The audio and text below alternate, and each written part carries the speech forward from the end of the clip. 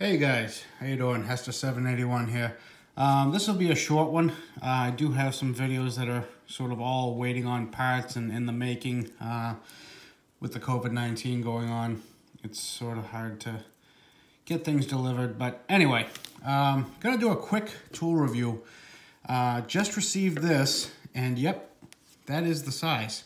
This is the brand new, or new, I think it's recently new to the market, Bahco 9029R, and there's two versions of this, 9029R and 9029TT, and the only difference is the jaw is significantly thinner at the top of the TT.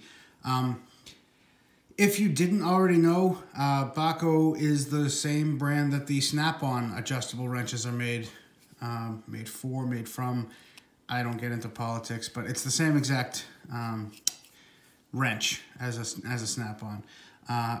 Beautiful little wrench, very comfortable, soft rubber grip, smooth as glass. I mean, they all are anyway, but you can just feel the quality. There's no real wiggle in the head.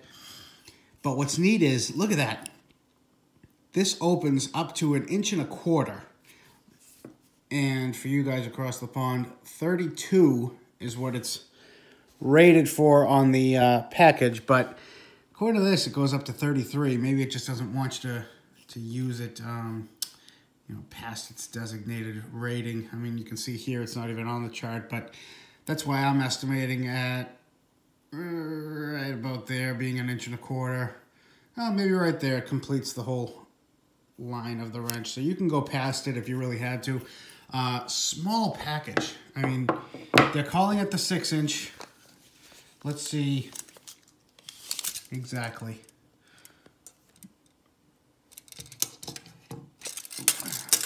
Let's just do it like this. All right, so let's go tip to tip. A little bit longer.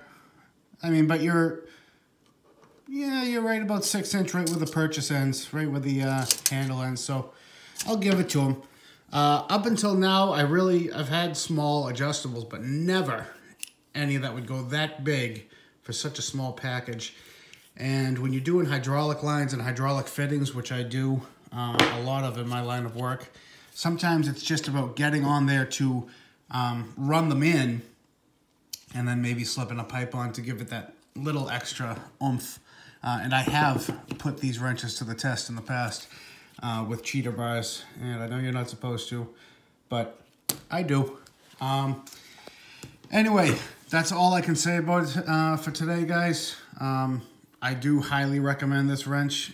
I haven't used it yet, but I have used Bahco products my whole life, and I have used the bigger versions of these wrenches, and I highly recommend them. If you like the video, leave a comment, like, subscribe. If you have any other questions I might not have covered on here, please feel free to ask. Thanks again, guys. Bye.